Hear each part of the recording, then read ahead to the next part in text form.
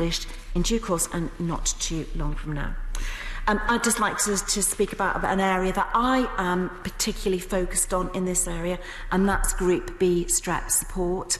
I spoke about this many times. I had my own adjournment debate on this before I was a minister, and it's something when I arrived in the department, I set 5 key priorities, and this was number 1 in the key priority areas, because this in itself will prevent infant mortality.